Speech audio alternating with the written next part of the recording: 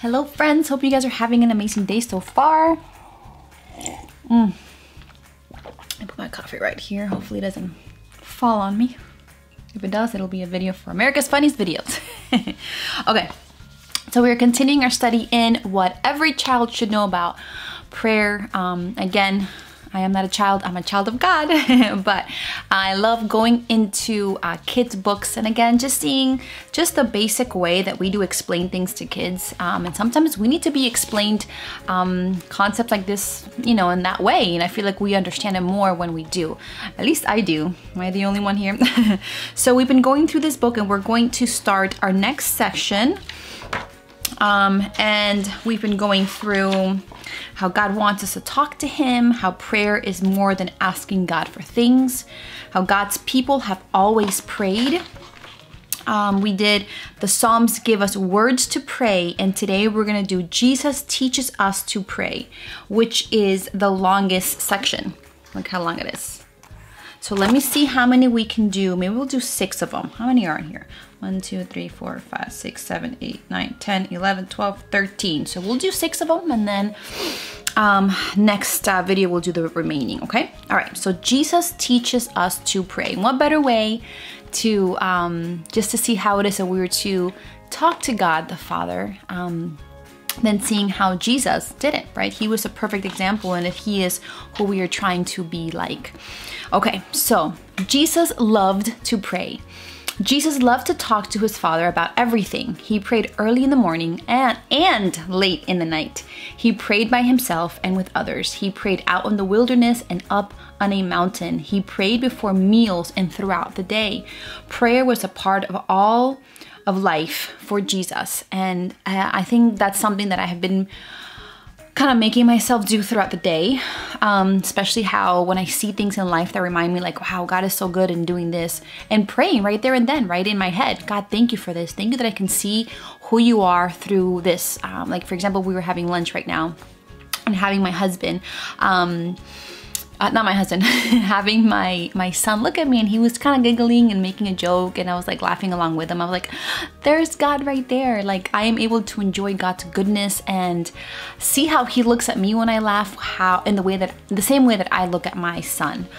So I think that's amazing, just praying throughout the day.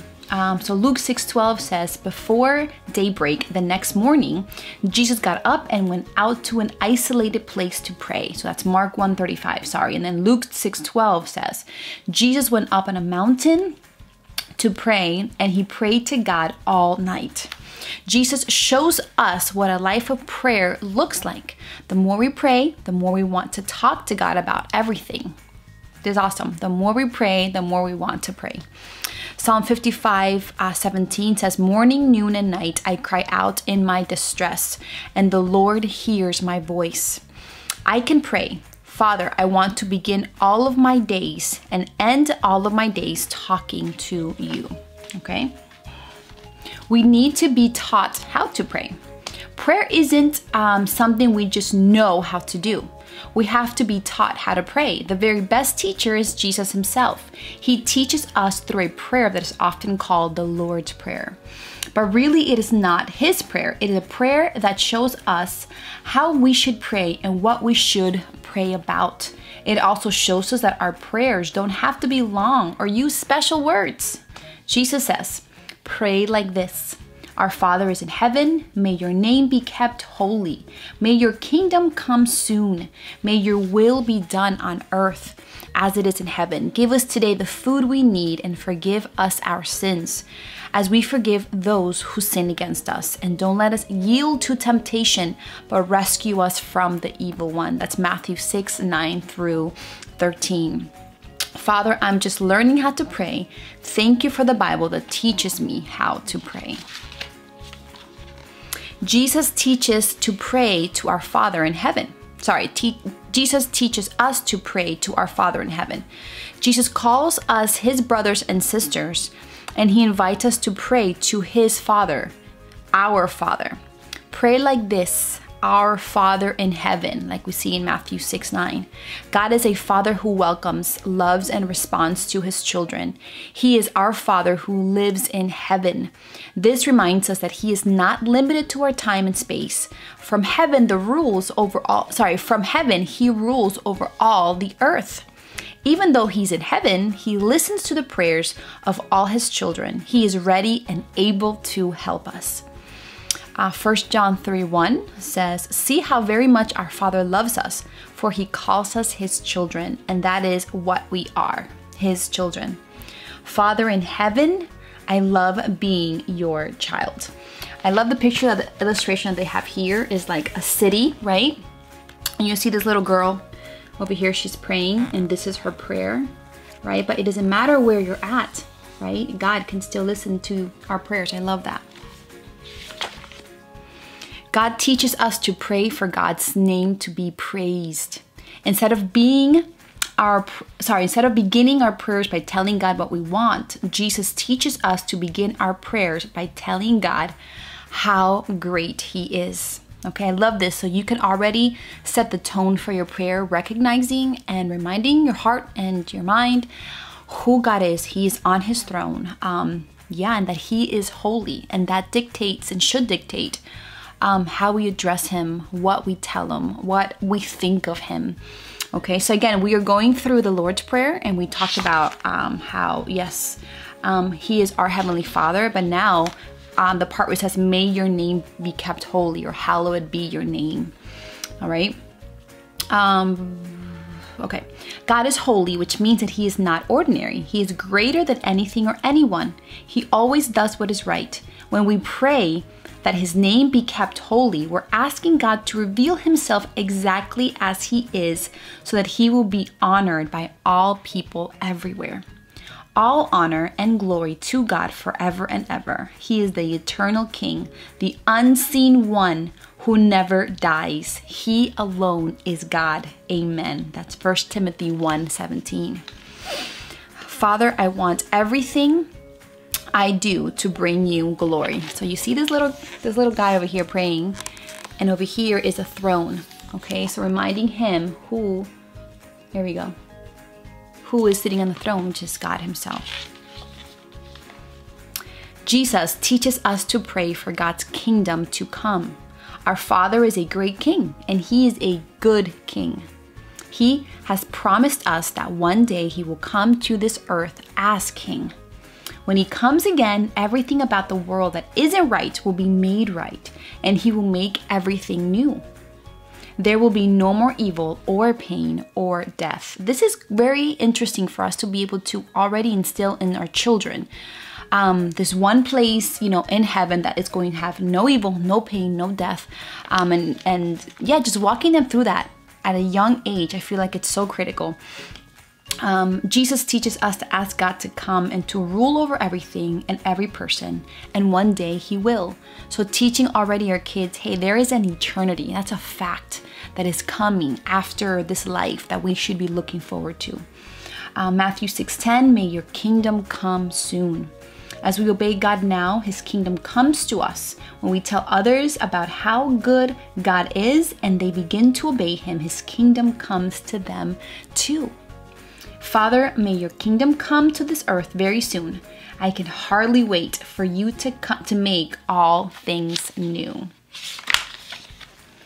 All right, and the last one for today, Jesus teaches us to pray for God's will to be done. In heaven, God is surrounded by angels who do exactly what he wants them to do. Everything in heaven is exactly the way God wants it to be. Jesus teaches us to pray that it will be the same way here on earth. Matthew 6:10, may your will be done on earth as it is in heaven. When we pray for God's will to be done, it reminds us that we don't pray to try to get God to do what we want him to do. Instead, we pray to tell God we welcome him to do what he wants to do. We can pray this way because we know that God's plans for us and for the world are the very best. So again, we're not praying just to say, God, we're praying to ask, but we're not praying for God to adjust to our plans, but for him to help us to adjust to his plan. We pray to let him know we want to follow your will. We want your will to be done.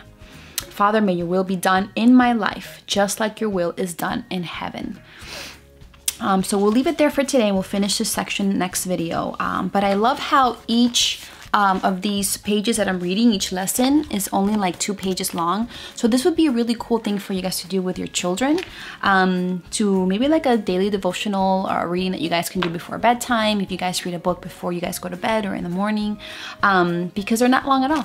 And they have a title, they give an explanation to a verse, and they also do like a model prayer that you guys can do, which has to do obviously with the topic that you're talking about. So yeah, so we will finish this tomorrow.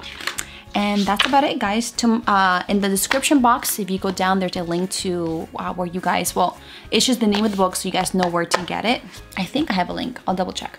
If not, at least you have the title of the book so you guys can get it if you guys are interested. And I have been loving doing this with my kids. So, all right.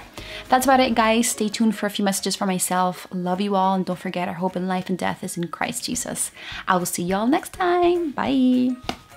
Hey friends, thank you so much for taking the time to watch my videos. It really does mean the world to me that you take time out of your busy schedule to check me out. So thank you so much. I have a few messages to share with you guys. They won't take long at all, I promise. So number 1, I accept prayer requests. There's a list that we have here at my house that me and my family pray for every single day. So if you have a prayer request and you want us to add you to the list, just go ahead and contact me. You can leave a comment below, or you can email me or contact me through any of my social media platforms, and we will go ahead and add you to that list. Number 2, if you are on Instagram or Facebook, you should totally be following me. Why? Because I post a lot more content there than I do here. I share with you guys just my everyday life, pictures of my kids, recipes, what I do on the Insta stories, and all that good stuff. So if you are there, go ahead and follow me. And number 3, if you are not already part of this family, go ahead and subscribe to my channel and hit that notification bell so that every time I upload a new video, you get notified. We have so much fun here. I post videos on my life, I do vlogs, I do makeup reviews, I do recipes, and also I do Bible studies. So if you're interested, go ahead and join our family. We would love to have you. Alright guys, so that's about it. That was nice, short, and sweet for you guys. Thank you again for watching. Don't forget, our hope in life and death is in Christ Jesus. Love you all, and I will see you on my next video, Lord willing. Bye!